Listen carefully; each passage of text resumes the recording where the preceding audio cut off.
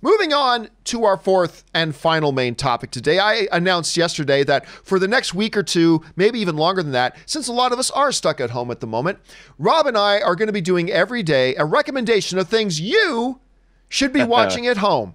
Obviously not necessarily the bigger things like Avengers Endgame or whatever. Of course, we all know to watch that stuff, but maybe some slightly underappreciated, some slightly lesser well-known, some slightly diamonds in the rough kind of movies that you guys can take this opportunity while you're at home to check out. And yesterday, we had a couple of really good ones. We had Age of Adeline that Rob suggested, and I, of course, suggested Stardust.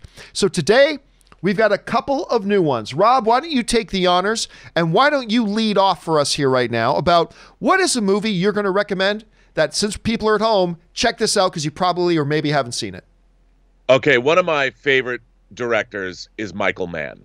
And everyone knows Michael Mann from things like Heat, Last of the Mohicans, The Insider. Miami Vice. I mean, he's a Miami Vice, which I love. He's a powerhouse director. But in 1981, he made his first theatrically released feature film with a powerhouse performance by James Caan as an ex-con who is still one of the best jewel thieves in Chicago. And it's about his life and what he does and what happens when he gets mixed up with the local mob. And it is a crime thriller that is also a very personal story of one man. And that movie is, of course, Thief. Thief is one of my favorite. If you like crime stories, crime thrillers, that is also a very personal story. This is one of the best.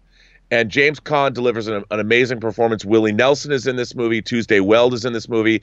And it is a star-making turn by Robert Prosky as the mob boss who James Caan gets involved with. Of course, Jim Belushi is also James Caan's second.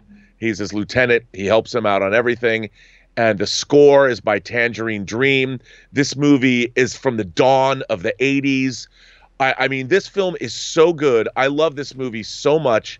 But I have to tell you, I went and saw it for the very first time in Palm Springs on spring break with my grandfather. I would go visit him. And this movie has one of the greatest lines of profanity or just string of bad language delivered by Robert Prosky. And I was sitting next to my very proper grandfather, who I've never heard say a bad word in my life. And I think I was 14 years old when I bamboozled him to taking me to see this. And my blood froze as I turned. I'd never heard such bad language in a movie before. And James Caan has been put into a compromising scene, and Robert Prosky's delivering the smackdown on him in a very colorfully metaphoric way. And I was just like, oh. And this soundtrack, to this day, it might be the soundtrack I listen to the most of all the soundtracks I own. This film is so cool. And Criterion put a director's cut that has a few added scenes out on Blu-ray. Arrow put out a great version of this on Blu-ray. I adore this movie, and it has a great apocalyptic climax, but ultimately it's the story of one man and his travails. One man who just kind of wants a normal life, but he can't get out of. Another thing is that when Michael Mann made this, he had actual cops and actual criminals playing the secondary characters, and it drips with verisimilitude and authenticity. Ooh, I love this movie. That's a nice one. That's a good pick. You texted me last night that was going to be your pick. I'm like, oh, that's a good one. All right, so Rob's pick for you guys to watch at home today is the 1981 Michael Mann film Thief, and that's a good one. All right, I'm going to give you mine now. Mine is a little bit more modern. It only came out about 5 years ago, I think, 5 or 6 years ago, but it did not get a lot of love at the movie theaters, and really the theaters didn't even know what to do with that. As a matter of fact, I was working with AMC Theaters at the time, and AMC, even when I was out doing the press junkets for it and covering and interviewing the cast for AMC really didn't know what to do with this movie. AMC wasn't sure what to do with it.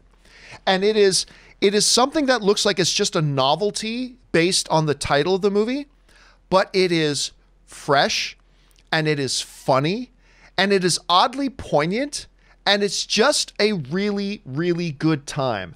The movie I am recommending that you guys check out, because I know a lot of you have not seen it, is the Jason Sudeikis comedy, A Good Old-Fashioned Orgy.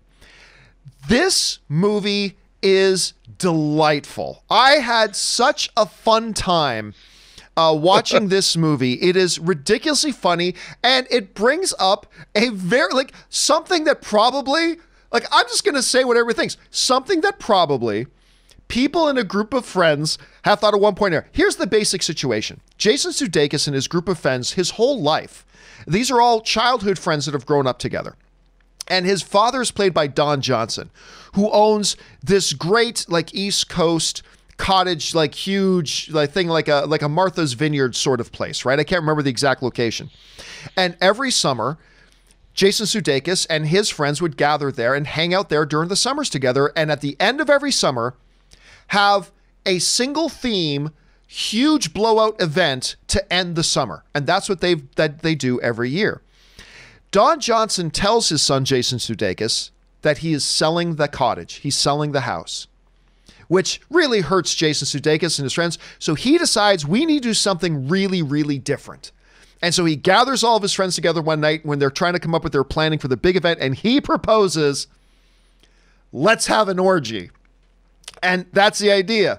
And of course, then every one of the characters represents a different reaction that you can imagine people in a group of friends having. It also stars Lake Bell, who I adore. I'm a huge Lake Bell fan. I adore this lady. Nick Kroll is in it. I love him. There's a couple of people from The League, from that show, The League, in this, which are great. And it's got Tyler, let me bring up the IMDb page here. It's got Tyler Labine in it as well. And he was in, if you recognize his name, he was in that him and Alan Tudyk starred in that movie Tucker and Dale versus Evil, which if you I love that movie. Oh, isn't that movie great? If you haven't seen that movie, you absolutely have to check it out. And so the whole comedy is about these friends now progressing through, interdebating with themselves. Is this something we should do at the end of the thing? And I'm not going to give away the ending of it at all. But it's all, let me run down just through some of the cast here. I already mentioned, but Jason Sudeikis, Leslie Bibb is great in it. I love her. Lake Bell, who I'm in love with, Michelle Broth, Nick Cole, Taylor Labine, Lindsay So, Martin Starr, Will Forte. It is a terrific, terrific cast that just had me giggling and smiling and laughing and thinking throughout it. It's just a really good time. And so it's not clearly going to be for everybody. I mean, just from the title alone, you can tell this movie is clearly not a movie that is going to be for everybody. But if while we're sitting at home, waiting this whole nonsense out that's going on, and we just need a little bit of a good distraction, a little bit of a good laugh, a little bit of a good chuckle, I'm telling you what, this movie, A Good Old-Fashioned Orgy, delivered. It's not like it's in my top 10 favorite comedies of all time or anything, but a good, fun, entertaining little distraction to put a smile on your face. I think this will go a long way to doing that. So, Rob, you have a great pick, and I don't know that I could have come up with a more opposite pick. But I love it. That's the point of this. Yes. Now, listen, almost nobody's. I've never asked you, Rob, did you? Because I know a lot of people didn't even have a chance to see this because it didn't play in a ton of theaters. Did you have a chance to see A Good Old-Fashioned Orgy? No, but I've been dreaming of that my whole life.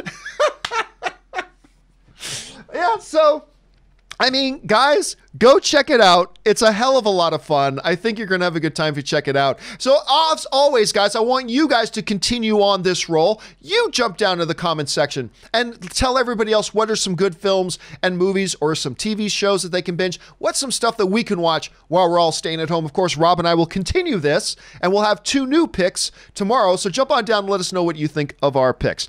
All right, guys.